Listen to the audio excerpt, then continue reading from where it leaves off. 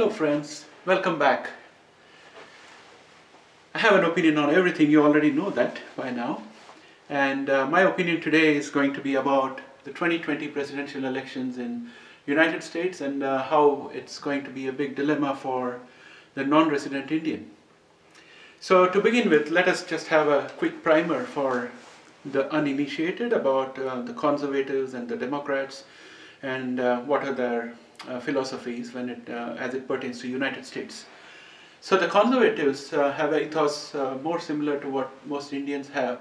Like when we grow up expecting nothing from the government.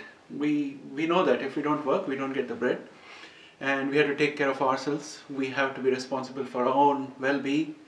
So that's the same approach that the conservatives have in the US.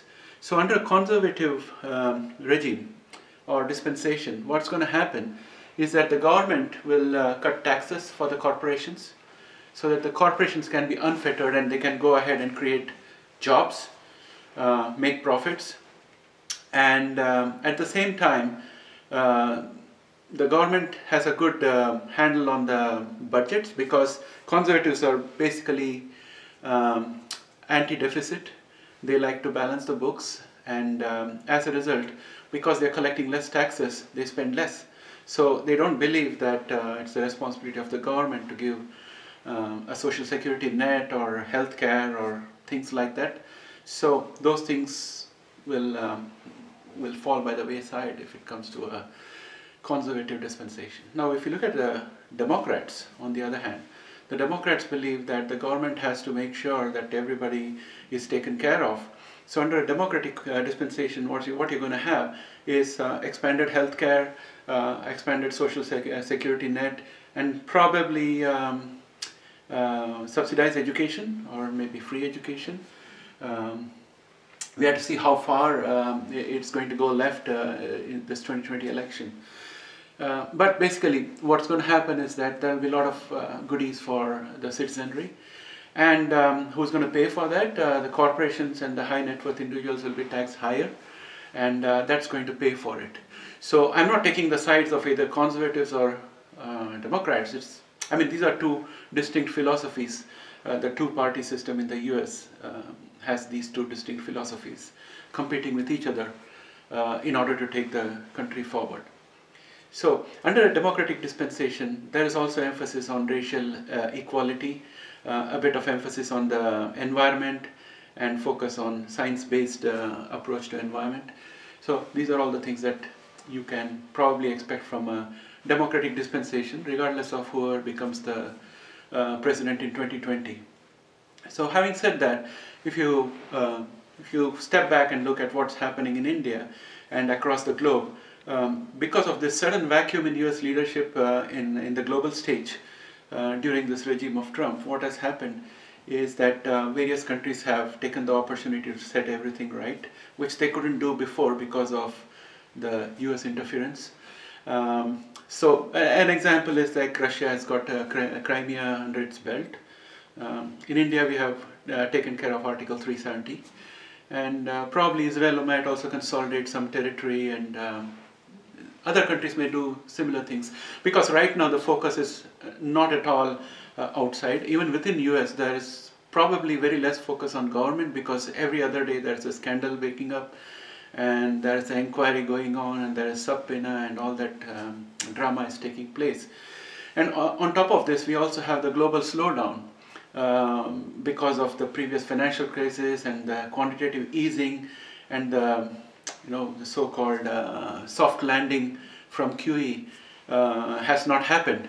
So all those things are also there to contend with. And we have the election interference issues and the 2020 election to come around.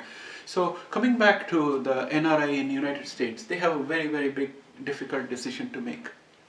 On one hand, if they vote for the Democrats, they might end up getting great health care for their parents and for their children, and that could keep more money in their pockets. They would also have contributed a bit to handling the environmental crisis, the climate change crisis. So that's the positives. But the negative would be that the moment a democratic regime takes over in the US, it will be back to the old playbook of finding faults with India, which is one of the greatest multicultural democracies and has a very long history of being a stable and responsible nation. We're going to go back into that same situation where other countries are going to be supported against Indian interest, especially when it comes to the India-Pakistan equation. And that's not a very good thing for India. So the NRI has to look at both these aspects. And suppose the NRI decides to vote for the Conservative and bring back Trump again. There's a good chance that it will be great for India, because as far as the world is concerned, most of the countries have already discovered that if you're on the good books of Trump, you can do anything and he will support you or turn to look the other way. So that's the benefit for India if the American NRI decides to put his lot with Trump. But on the other hand, there will be severe cuts to social security net, and there could also be curbs to immigration for your parents, and when it comes to racial equality and a sense of security, it seems, based on the past 2 years record, that it's only going to deteriorate as far as the American NRI is concerned. So this is the kind of conundrum in which American NRI finds themselves right now. So in 2020, whether or not the American NRI can influence the election one way or the other, they're going to have to live with the consequences of the election.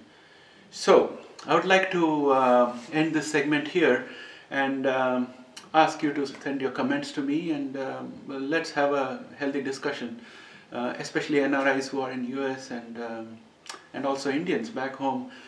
Give us your opinion on what you think should be the next steps for an NRI in this situation.